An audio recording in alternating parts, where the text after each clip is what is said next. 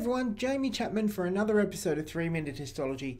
In this video, we're going to be doing something a little bit different. We're not actually going to be looking at a histological slide, but we're going to be introducing the concept of connective tissue.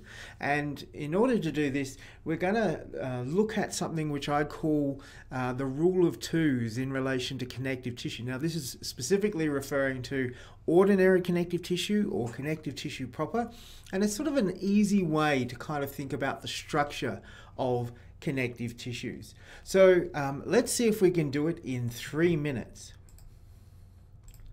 Okay, so in our rule of 2's, if we think about it for the breakdown of our connective tissue, we can think of connective tissue as made up of a series of 2 things. Now, the first of the things that makes up connective tissue are, of course, cells. So cells is one thing, and the extracellular matrix is the other thing that makes up ordinary connective tissue. So the extracellular matrix, or ECM. Now, there's 2 types of broad classifications of cells that make up connective tissue. These are the fixed cells of connective tissue and transient cells that come in and out of connective tissue depending how it's needed. Now here's our first 2, cells and extracellular matrix. Here's our next 2, cells are made up of either fixed cells or transient cells.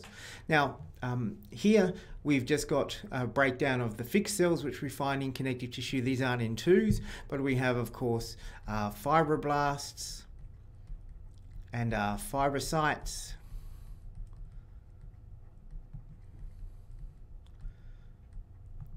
We have plasma cells, and they're responsible for production of antibodies.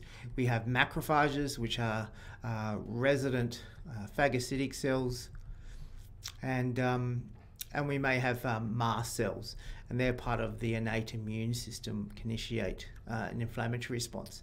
The transient cells, which can move in and out of connective tissue, are our white blood cells. So like neutrophils, basophils, eosinophils, and so on.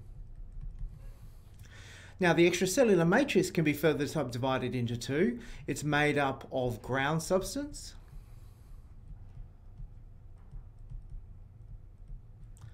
and it's made up of fibers. Now, ground substance can be further made up of glycosaminoglycans, which we abbreviate to GAGs, and water. And water, of course, can be subdivided into hydrogen and oxygen. We don't really need to know into that level of detail of our 2's. So ground substance and fibers. And there's 2 broad classifications of fibers which we can find. These are collagen fibers and these are elastic fibers. Now, some of you may have heard of reticular fibers. They're actually a type of collagen that's actually known as type 3 collagen. So, reticular fibers are actually a type of collagen, which is why I've sort of divided them into that broad classification. So if we think about our 2's, we've got our cells and extracellular matrix making up our connective tissue. We've got our cells made up of fixed and transient. We've got our extracellular matrix made up of ground substance and fibers. The ground substance is further made up of GAGs and water, glycosaminoglycans and water, and our fibers are made up of collagen and elastin. Well, that's it. That's how we actually make up our building block of connective tissue.